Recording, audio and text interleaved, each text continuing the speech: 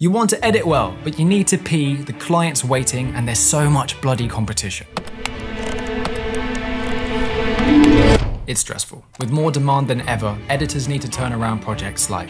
But your first problem is seeing editing as a linear process. To really become efficient, we need to step back a bit. Here's my 2 necessary approaches to editing quickly. Picture your timeline as a street. Imagine you're a city developer and you want to populate this street with houses, schools, shops, and so on. How would you go about this? I've worked with many editors who decide to start at point A and populate, furnish, decorate, and polish the street one building at a time. It's slow and laborious. In reality, cities develop more evenly, with each individual building taking more time to expand, but overall progression comes at a uniform distribution. The result is the town becomes livable quicker. At first it homes just a few, but we have a clear path between A and B.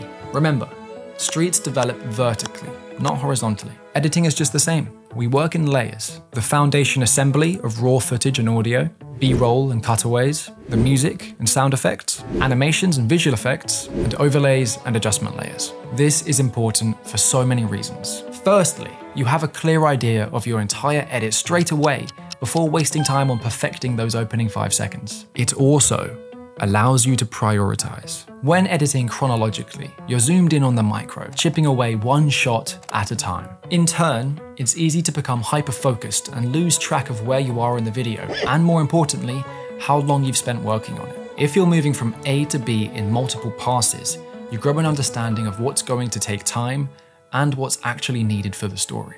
So that's tip number 1. Move through your timeline in passes, building vertically. But everything I just said is assuming one thing, that you even know what to do.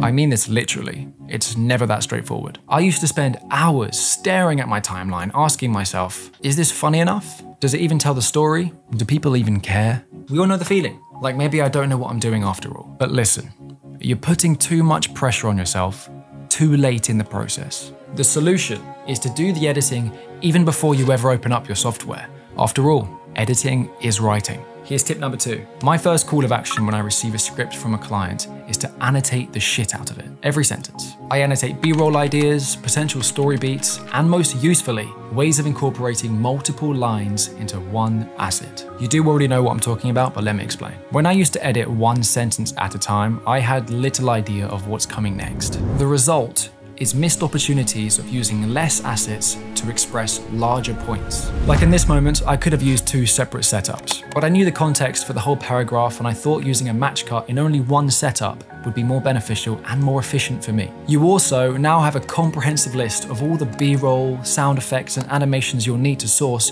before you even start cutting. If you gather everything you'll need first, you'll be more efficient, naturally. Surgeons don't go shopping for scalpels midway through surgery.